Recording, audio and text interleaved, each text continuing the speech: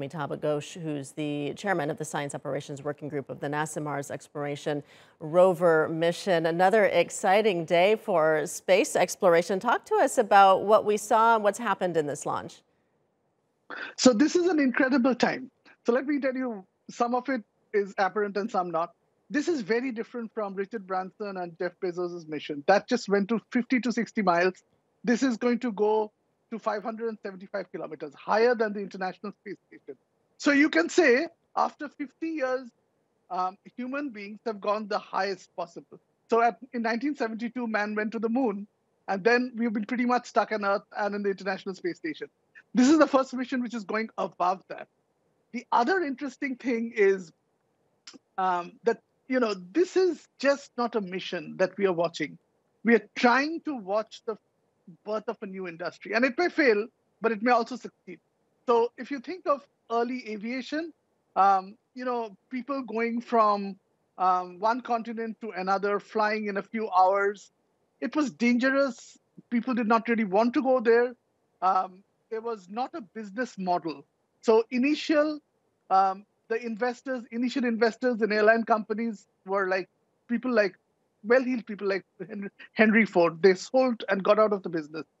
And something as trivial as the United States Postal Service, they came in, and so the planes used to fly packages. Mm-hmm. And so here there will be a difficulty in finding a business model. But if you look at it, maybe this costs $500,000 per person. That was the number for Bezos' flight.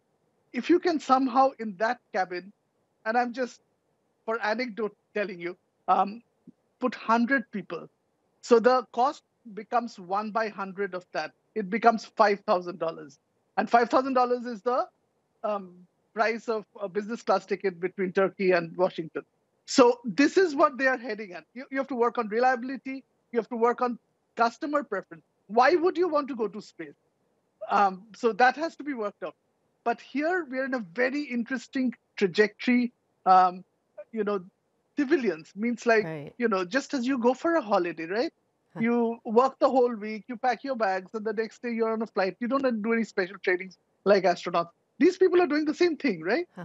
So it's a birth of a new industry that you are observing. It may fail, it may work out. Yeah, it certainly is. And I did want to ask you about that, because these 4 people who are on board, none of them are astronauts. I mean, how is it even possible? Because, of course, whenever we think of going into space, we think of NASA or other space agencies and people who are highly trained scientists.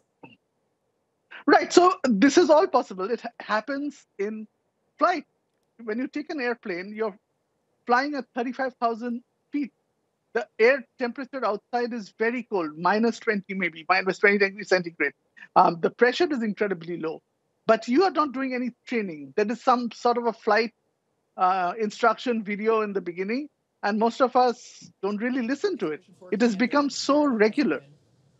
And so here, if this goes right, they will have protocols in place that ordinary ordinary civilians, non-NASA personnel, without any training, can go to space just as they would fly from one continent to another. But they did have some kind of prep work, didn't they? I mean, it's my understanding that they took a zero-G flight to prepare themselves for being weightless. What kind of preparation would they have gone through? So, of course, you need to go through extensive physical. There's a lot of G there, 3G and more. So you have to be in generally good shape. But you need to be somewhat adapted to zero-G. That's why they did the zero-G flight. But it is nothing that cannot be attained in a very short time, particularly if you're interested. Say, if you were going to hike to the base of Mount Everest, you would probably spend some time walking and exercising for a few weeks. But that is doable, and that's what humans do. A lot of people do these things. And so, although there will be some preparation, but the fascination of space is so strong among all human beings across nationalities and ages that this might just work. Yeah, it still fascinates people, even though we've been going into space for well over 50 years now. The crew members will be in orbit for 3 days. What's the plan for when they're there? Will be they doing tests, or is this just a tourist thing? See, I think it's a mixture of both. And here again, I should point out the difference between the Blue Origins and the Richard Branson missions. They were in space for a few minutes. This is 3 whole days. So they will keep on going around the Earth without actually going to the International Space Station. They will do some science experiments, but I think it's a mixture of both. They will do both some science experiments and then probably take in the experience of the flight. All right, thank you so much. And again, looks like the crew of the SpaceX Falcon 9 rocket have successfully reached orbit above Earth. Really another exciting time for space travel. Amitabh Ghosh joining us from Washington. Thank you. Thank you.